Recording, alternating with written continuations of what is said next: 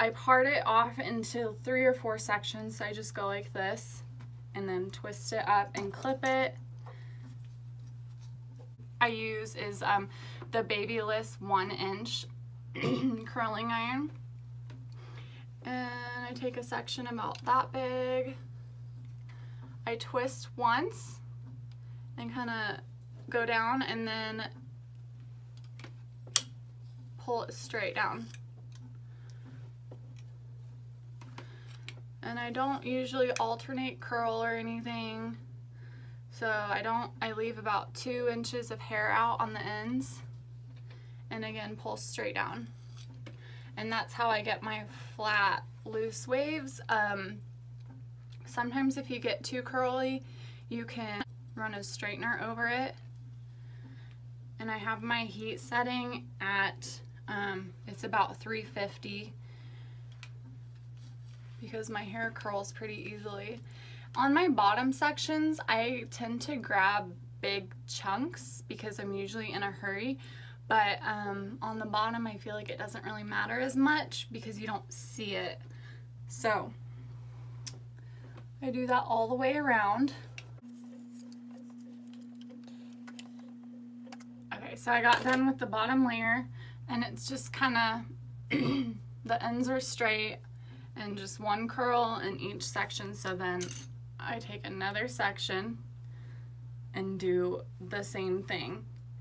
When I curl everything back away, and then I get to the middle back of my hair and just switch directions. So I just did my second layer, and there's, oh, right here needs recurled. If you see any pieces that just need maybe 2 spins like that, just go for it if you want a little extra curly. It usually takes me about 10 to 15 minutes to do my hair because I don't have a lot. This last section, there's more hair over here on this side because I part my hair, so I usually just split it right here. And then I don't do a definite part. I like more of the kind of messy look, I guess. I don't like straight parts. I don't know, just preference. So then I basically go around and do the same thing.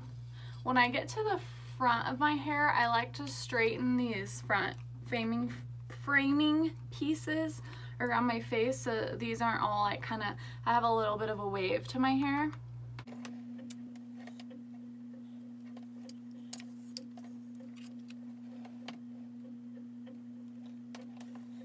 Okay, and that is my third layer.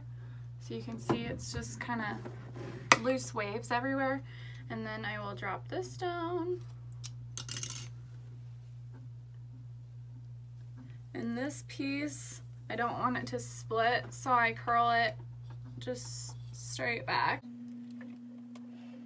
Last piece, so I'm straightening this back to give me some lift too, so it's not glued to my head. And I'll scoot down to the ends, twist, and pull straight down. And that's kind of basically what I do. This piece needs touched up. It's a longer piece, so I kind of do a curl and a half. But I still leave about 2 inches out from the end, about 2 inches for my regrowth.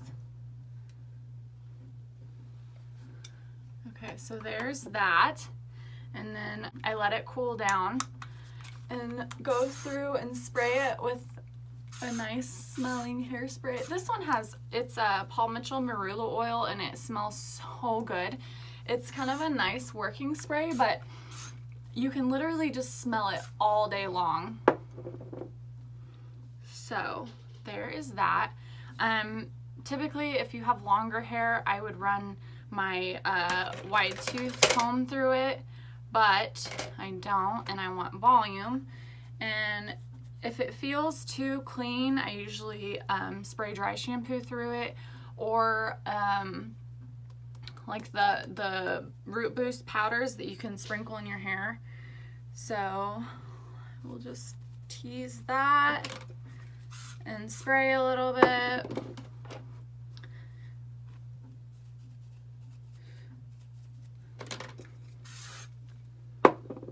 And then let that fall back. And then I do the sides. And spray.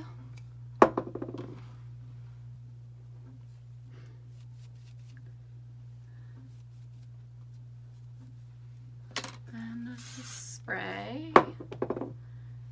And then I kind of just work my fingers through it all and shake it out a little bit. After that, I go through with a hairspray and a hard or medium hold hairspray and just kind of lock it in and give it a little more volume. But that is how I do my curls.